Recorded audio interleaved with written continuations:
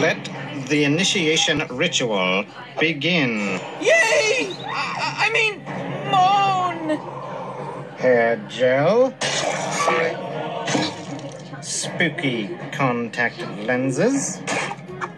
And a temporary tattoo. I mean, hey!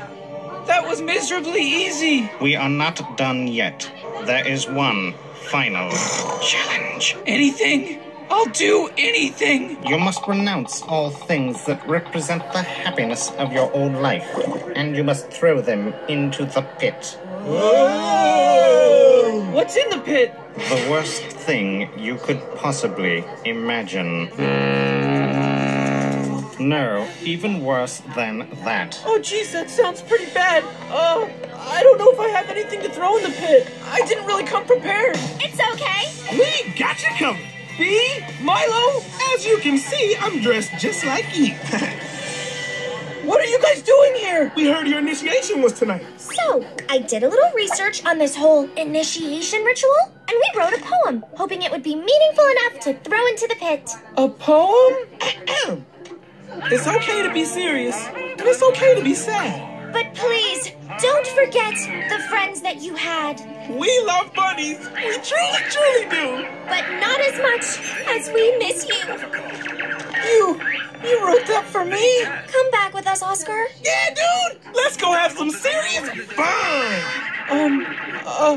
I'm touched, guys. I really am. I mean, it's kind of like you understand me. Duh. I find nutrition facts to be better poetry than that file. You know what, Razor?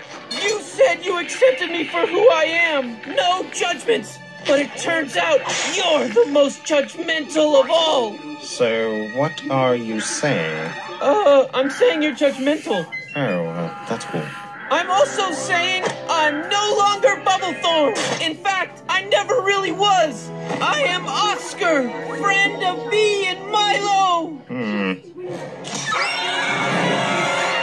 By the way, our band is playing the Hokey Poke next Tuesday at 8. See you there. What the? Bunnies! Bunnies?